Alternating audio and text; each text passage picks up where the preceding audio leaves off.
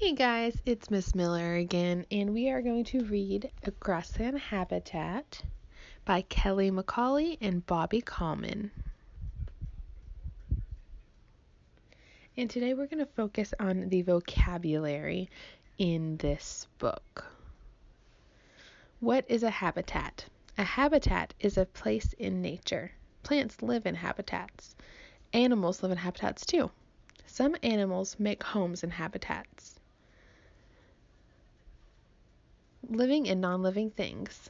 There are living things in habitats. Plants and animals are living things. There are also non-living things in habitats. Rocks, water, and dirt are all non-living things.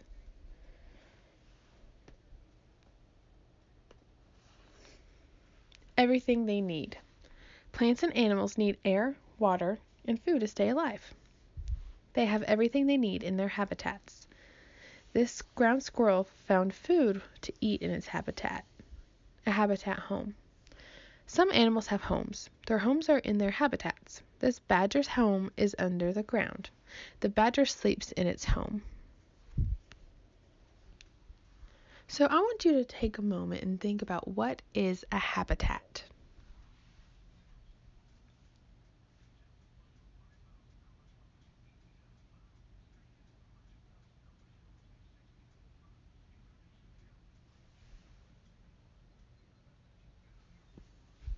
All right. Now let's go back and look and see what the author tells us what a habitat is. So we can go back in our book and reference this. So we go back one page and it says a habitat. Right here it says a habitat is a place in nature. And plants live in habitats. Animals live in habitats too. So if we're asking ourselves what is a habitat, you can say, okay, a habitat is a place in nature that animals and plants live. Let's keep reading. Grassland habitats. Grasslands are habitats. They are open, flat areas of land. Many plants grow in grasslands. Most of the plants are grasses. There are very few trees in grasslands. This book is about grasslands called prairies. Prairies are found in Canada and the United States. Plants and animals live in the prairies. These bison live in the prairies. Now take a moment to think about what the word grasslands. Think about what that is. What is a grassland? Take a moment.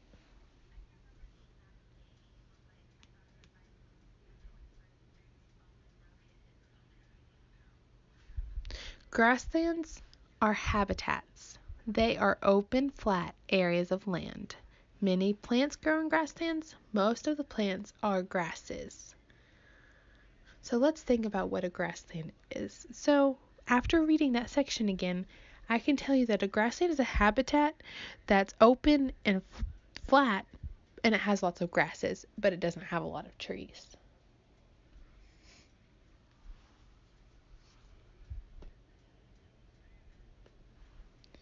Prairie weather.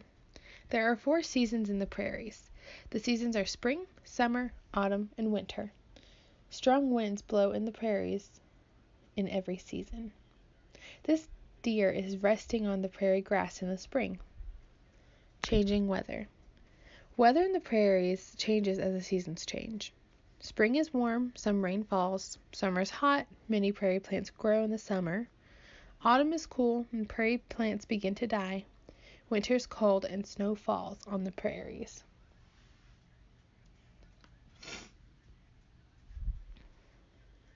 Prairie plants. Most prairie plants are grasses. The grasses are often tall. They sway in the wind. Flowers grow on some prairie plants. Daisies and purple coneflowers are prairie plants that have flowers. Long, strong roots. In prairies, there are no hills to block the wind. How do plants stay in the ground? Prairie plants have long roots. The long roots grow deep down in the ground. The roots hold the prairie plants in place as the wind blows. Now take a moment and think about after we've read these couple pages, what is a prairie? Think about that. What is a prairie? And I'm going to go back in the book so you can look at it. What are prairies?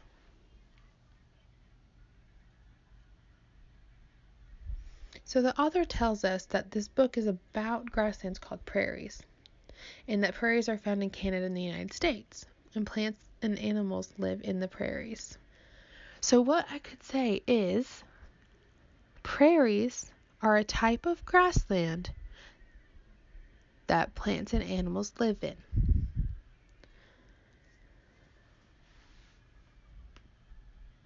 All right, let's keep reading. Plants make food. Living things need food to stay alive. Plants make their own food. They use sunlight, air, and water to make food. Making food from sunlight, air, and water is called photosynthesis. Parts from making food. Plants get sunlight through its leaves. It also gets air through its leaves. The plant gets water through its roots. The plant uses sunlight, air, and water to make food. So you can see in this diagram right here, or in this picture, that the water goes in through the roots, and then the leaves take in air, and then they also take in sunlight. Prairie animals. Many animals live in the prairies. They find food in the prairies. They also find places to live. Which prairie animals have you seen before?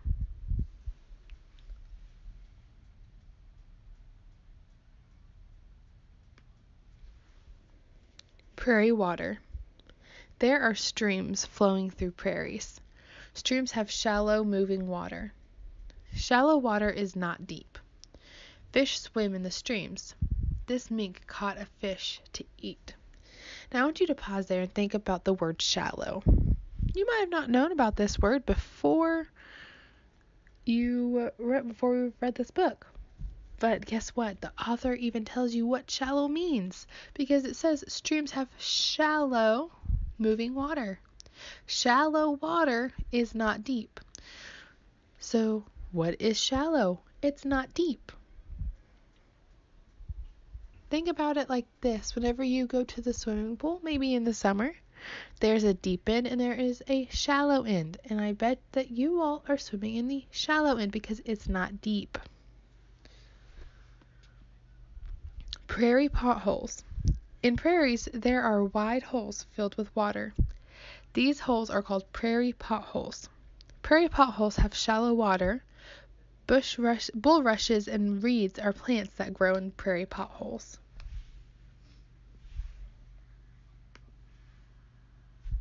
Pothole animals. Many birds live around prairie potholes. Ducks and geese live around prairie potholes. The birds swim in the water and they eat plants that grow in the water. Using water. Many other animals visit prairie potholes. They drink the water, they eat the plants in the water. Animals walk in the water on hot summer days. The water cools off their warm bodies. This elk is cooling off in a prairie pothole.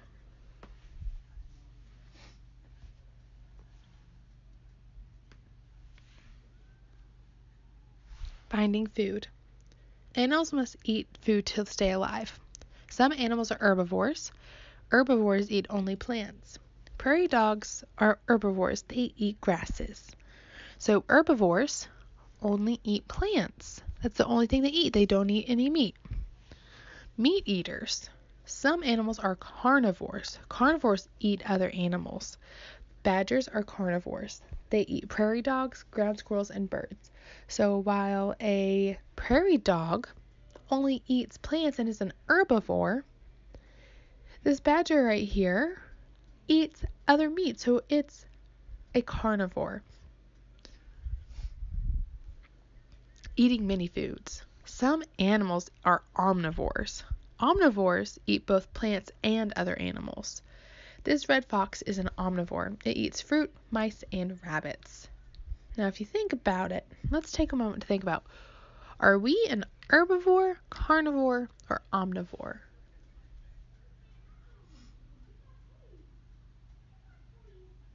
That's right, we're an omnivore because we eat meat and vegetables and plants. So we eat salads, carrots, fruit, but we also eat chicken, beef, fish. So we are an omnivore. Getting energy. All living things need energy to grow, to move. Energy comes from the sun.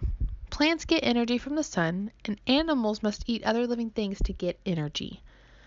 A rabbit is an herbivore. It gets energy from eating grasses. Energy for carnivores. A carnivore, like a hog, gets energy by eating other animals. So this hog is a carnivore, and it gets its energy by eating a rabbit.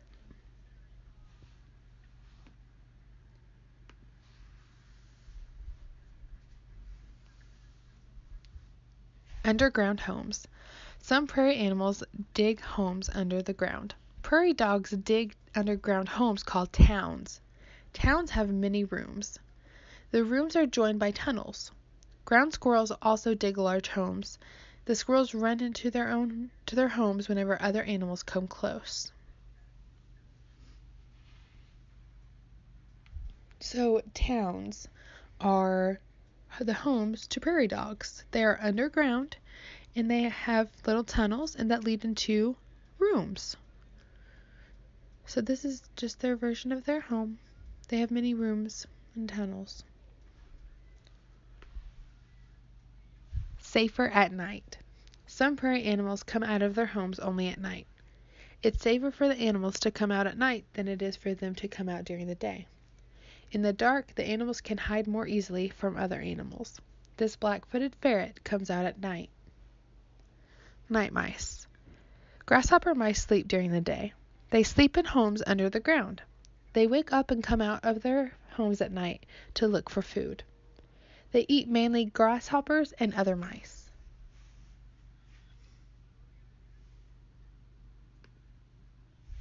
Hard to see. Some prairie animals are hard to see, even during the day. This ground squirrel has stripes on its back and head. The stripes look like long grasses. Other animals may not see this ground squirrel standing in the grass the same color. This bobcat has brown fur with dark spots. The grasses around the bobcat are also brown. Then there are dark spots in the grasses. So the bobcat blends in with the grasses.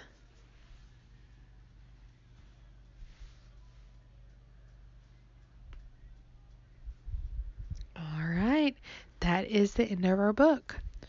So now I want you to go and watch my video of me creating our vocabulary anchor chart, and I'll tell you what to do from there, okay?